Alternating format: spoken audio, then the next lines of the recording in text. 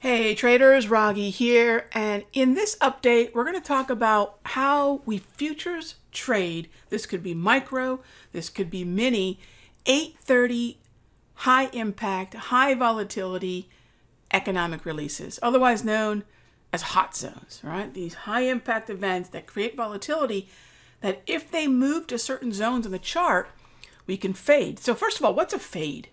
Fade is seeing support and resistance in a neutral market, ideally.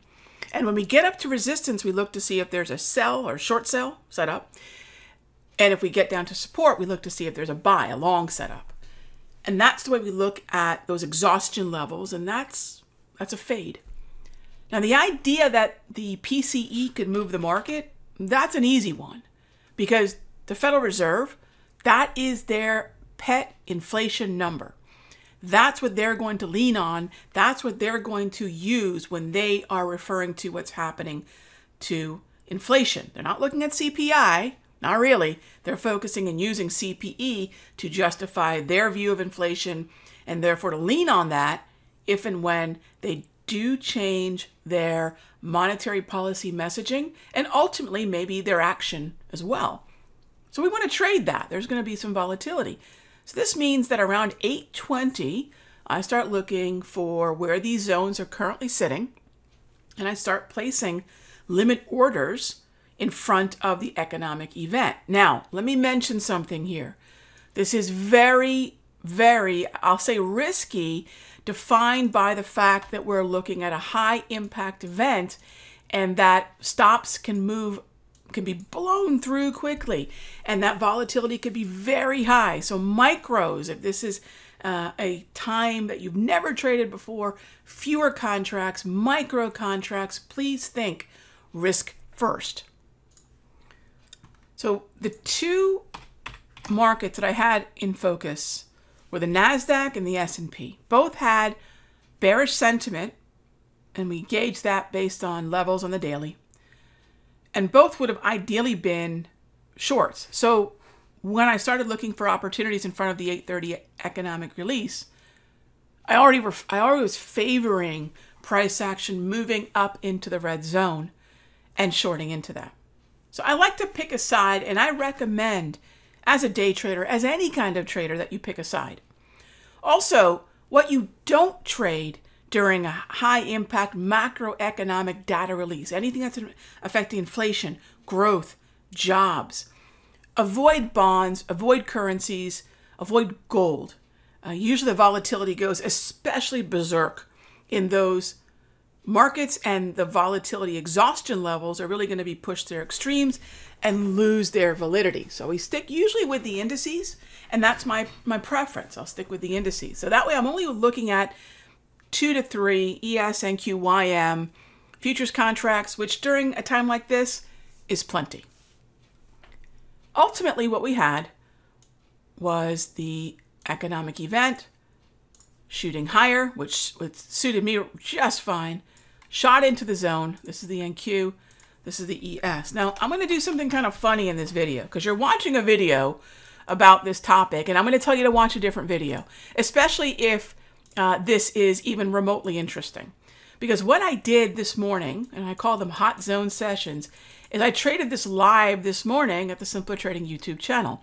You're watching this free video, and you can watch that free video as well right at the Simpler Trading YouTube channel. Just look for the PCE hot zone session playback.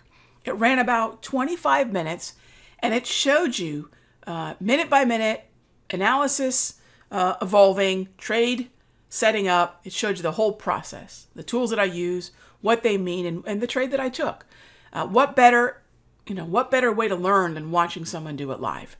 So this is a synopsis of what I did, and a reminder that on a caution day where we have the end of the month, end of the quarter, sometimes the better trades are going to happen before Wall Street can do anything.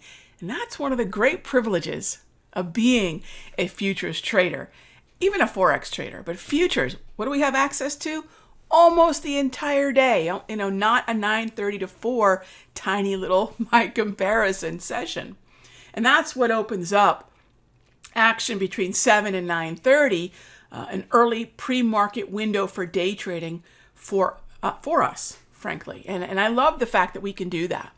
Now, tomorrow, by the way, is when we begin live trading for the class that I just did. And it's going to start at 9:20 tomorrow, which means you still have time to join me for 9:20 Eastern live trading. Watch that video first, by the way. Watch that video and, make sure that kind of trading, the kind of setups I'm talking about, resonate with you. If you watch that video and say, yeah, that's exactly what I'm looking for, check out simplertrading.com/guide. We're starting the first of 4 live trading sessions. You will also see how important these HPMR zones are to the way that I trade, how important they were to deciding what we were going to do. And these indicators, which is a subscription now, by the way, these are available with the class. So you can have anywhere from 30 days to 60 days or a full year access of updates. And just like implied volatility does change throughout the life of the month and the day, so too do HPMRs. We do have to keep these updated to have levels as accurate as this, okay? Check out the video. Keep that 8:30 hot zone window in mind because we have plenty more coming up as we go into July. And sometimes the cleanest trades are going to happen before Wall Street even gets a chance to put on trade number 1. All right, that is a Futures Traders Park. Thanks as always for watching. Leave any questions, comments, feedback. Just say hi, whatever you like below. Thanks for smashing that like button, and I'll see you in the next update. Hey traders, Raghi from Simpler Trading. Thank you so much for watching this video. Be sure to leave a like and a comment below. And remember, subscribe and click the bell icon so you'll get notified of the next update. And when you're ready to join me for live trading, be sure to head on over to simplertrading.com. I'll see you in the next update.